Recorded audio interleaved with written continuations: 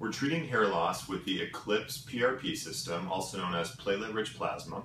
What we do is we draw your blood in a tube about this size, put it in this spinner or centrifuge, and it isolates the growth factors. What you're going to see in the next images are how it looks when it's prepared in the syringes, and then actually how we inject it into your scalp.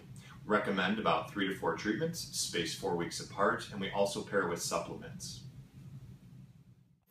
So you can see that the platelet-rich plasma has been prepared within the syringes, ready for injection into the scalp, and now I'm injecting it into the scalp in very controlled, spaced injection sites, placing equal amounts into each site throughout the scalp. I focus it mostly on the areas where the hair loss is most prominent, even extending beyond that to encourage new hair growth in those areas. There's no downtime with this, and I tell people that you can cover up the injection sites with the existing hair, and the bumps that are created typically go down within an hour.